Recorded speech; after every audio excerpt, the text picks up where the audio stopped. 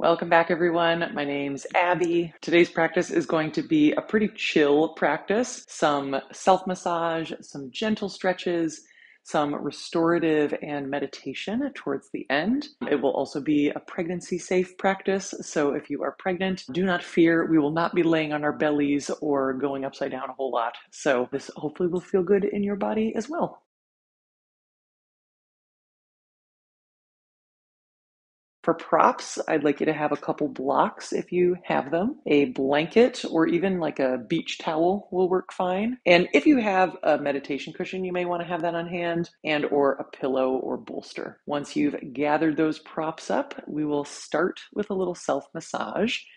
And this one can be a little intense, and I'll show you a couple different ways you can do it. So that it'll be a calf massage. And the first way I'll show you is in tabletop. So I'll come to hands and knees. My knees are padded because I like padding.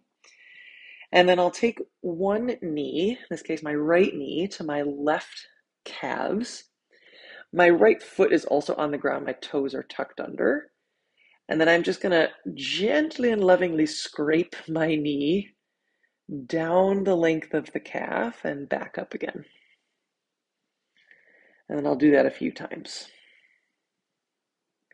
And then at any point you can just switch to the other side. So this is one way of doing this. If you have tender wrists or being in tabletop just feels like a little too much for you today, and if your knees will allow it, an alternative to that is to take your blanket or your towel, make kind of a dense, thin roll with it, and then wedge that roll right up in the nook of the knees and sit back over the heels. And I might even use my blocks here, at least to start, because again, it can be pretty intense.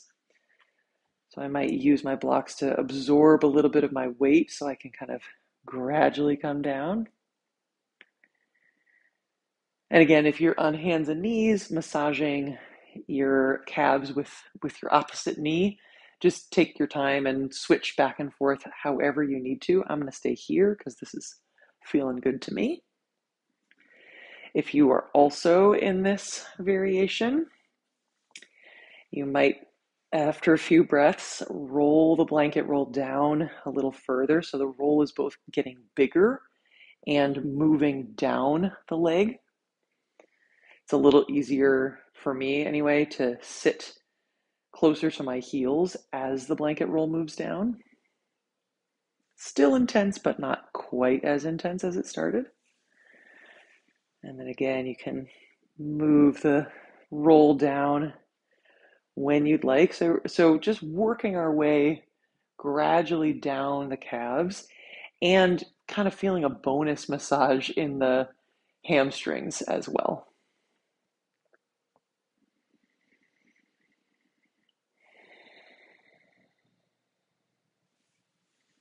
I'll take another 8 or so breaths, massaging with knee to opposite calves, switching as you need, or rolling the blanket backward and then maybe forward again. And either position that you're in, either variation of calf massage, start to let your breath expand and slow down. Sometimes with intense physical sensation, there can be kind of a tightening or a squeezing at first, but see if you can invite that to kind of soften and relax.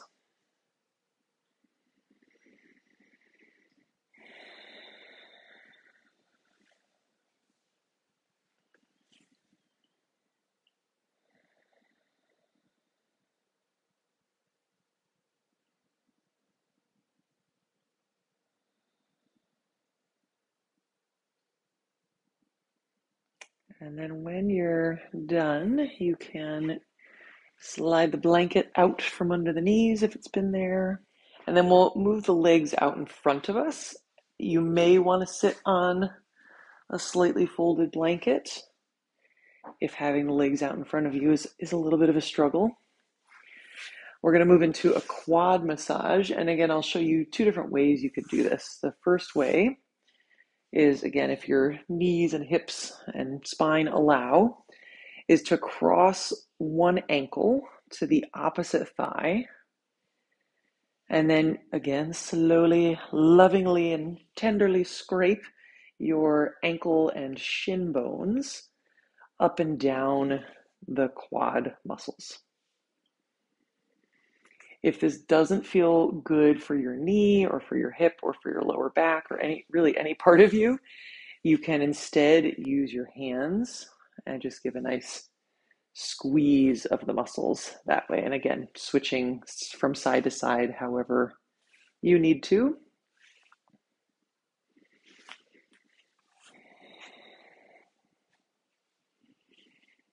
And just as we did in the last massage, checking in with your breathing and kind of the overall tone of your body. If you feel things tightening and clenching up, especially in response to the intensity, you can dial the intensity back a little bit, either squeezing lighter or kind of holding the leg a little higher so there's less pressure. And you can also encourage your breath to slow down, to get a little deeper, to get a little wider. Remind your body that it is safe and that you're always allowed to adjust if something doesn't feel quite right.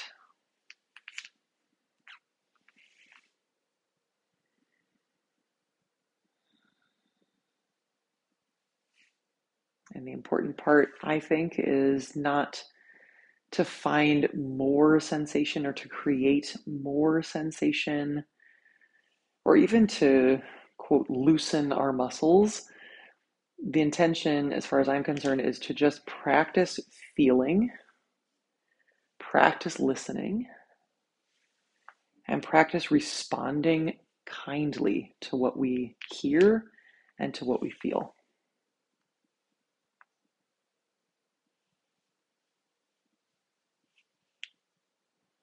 If you've been on one leg for a while and you haven't yet switched, you can switch to the other side.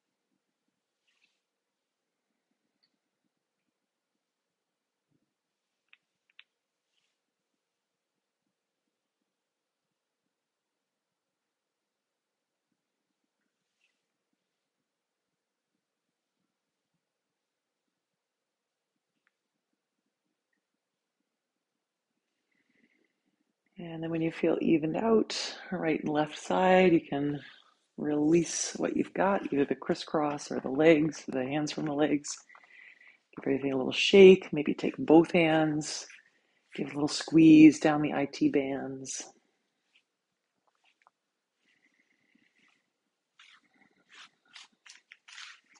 And then we're going to come back to hands and knees and utilize both our blocks and also our blanket. So I'm going to take my blanket, again, just to pad underneath my knees,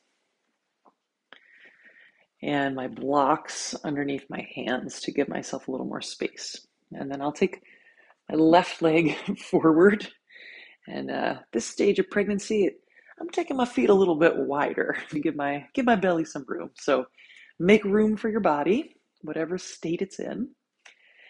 And then we'll alternate between just the simple lunge, letting the hips sink a little forward. I'm feeling more stretch and length in the right hip flexors and a little into the quads here. And then you can either straighten just your left leg, maybe walking the blocks back a little bit, or I usually like to straighten both legs and coming into pyramid. So choose whichever of those feels more easeful, more spacious.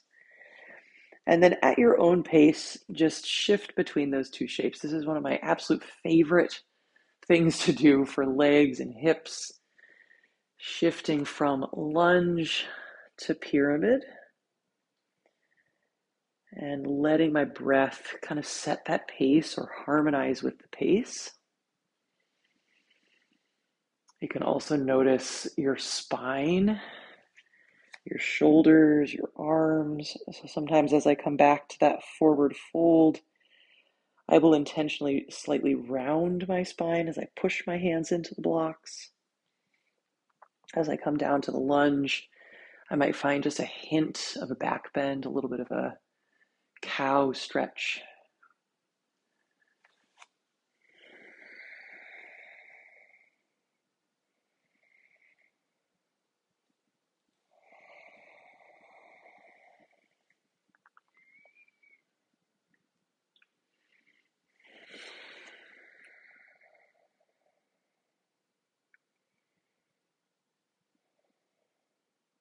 And then we'll meet in a pyramid pose, so both legs straight or straight-ish.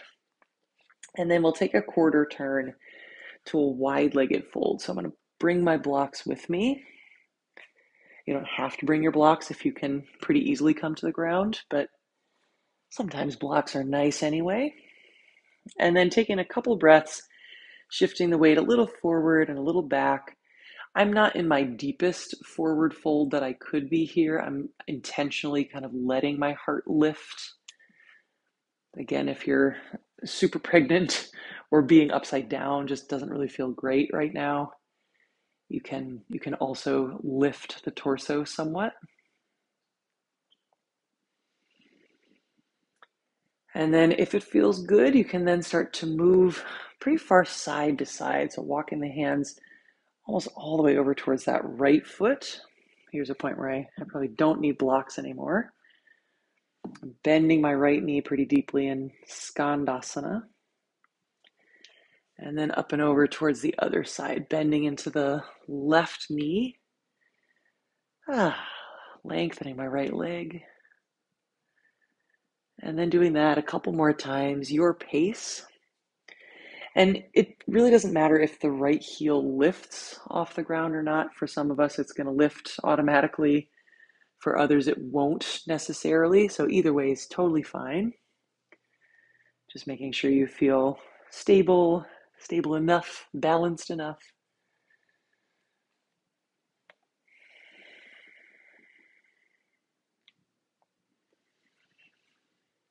And then next time I'm near my front foot, I'm just going to turn towards the top of the mat. And then step forward and find a malasana squat. So both feet are going to go pretty wide. Knees are going to sink low, or hips are going to sink low, rather. Hands are going to come together as the knees press apart. And then from there, I'll come to a forward fold. And again, for me, I'm not coming to my deepest forward fold. I'm leaving room for my belly and staying a little lifted in the heart. And then we'll step the left foot back and do the same thing on the other side. So framing my right foot with the blocks. You could even go to the outside of the blocks if that feels more spacious for you. But either way, just making sure your body has room. And then alternating gently between a lunge and either half splits with front leg straight or pyramid with both legs straight. And I say straight, but straight-ish. You can always have a little bend in one or both knees.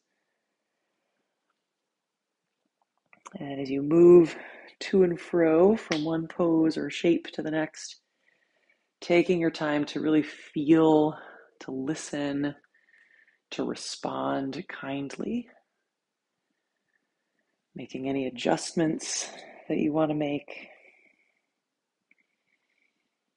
noticing the spine, the shoulders, the arms, even the hands, as well as all that good movement and sensation in the legs and the hips.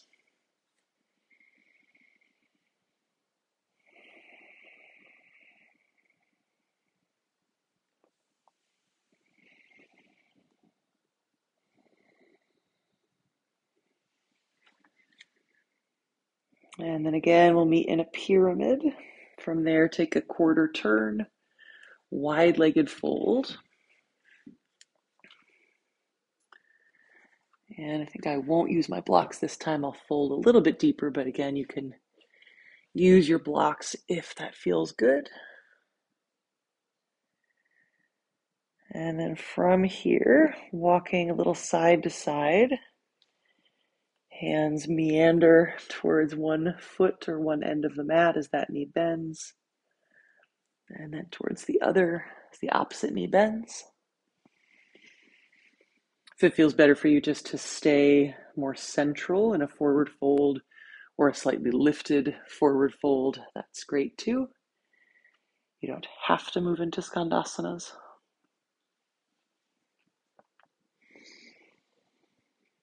And then next time you're near your right foot, you can turn towards the top of the mat. And then again, we'll shift forward into Malasana, wiggling the feet wider, sinking the hips down. This time around, I'm going to come up a little higher in Malasana. You can do either one, a high or low. And then we'll rise all the way up to standing, bringing the feet a little closer to each other, giving the arms and legs a little shake. And then if you'd like to hold on to the wall for this next bit, it'll be a little bit of balance. I'm going to shift my weight to my left foot, pick up the right foot, and draw both knees or both inner thighs towards each other as I pull the right heel towards my butt. And I have pretty tight quads, so I might notice my right knee coming a little forward of my left leg. That's fine. Another thing you might notice is your spine arching quite a bit, especially if the quads are tight.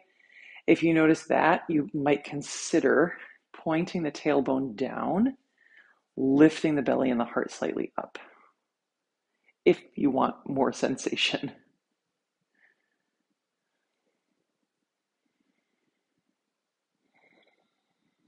And then release that side. We'll shift to the other side. Again, you can hold on to a wall if you want as you take left hand to left foot or ankle. Inner thighs are drawing towards each other. Left knee is pointing as straight down as it can reasonably. Tailbone is also trying to point down. But again, don't worry if your thigh bone is jutting a little in front of the right thigh.